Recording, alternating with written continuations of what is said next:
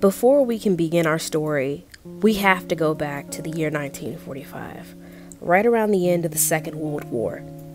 What was once discovered to possibly be used as a new form of energy was turned into a superweapon. President Truman gave the order, and on August 6, 1945, the uranium-235 bomb, nicknamed Little Boy, was dropped, decimating a whole city and everyone in its path. We cannot separate ourselves from history, because when we do, we become desensitized.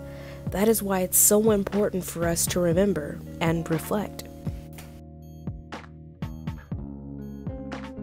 We are introduced to Suzu, a traditional character in a traditional marriage.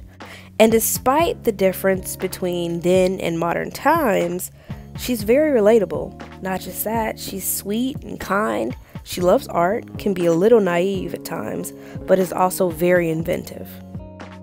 Suzu is not the only notable character I want to mention. Now, I won't go through all the interesting side characters in the film, but one stands out above the rest: the city of Hiroshima, which is treated not just as a beautiful city, but as a character all on its own. The director took so much time researching and creating a tangible city that you felt like you could reach out and touch, that no longer exists as it did then. Whatever shops and stores that were once there are mostly gone, are left only in the memories of adults who were children in that time. Despite the chaos, we see unity. From pain blossoms love and newfound kinships.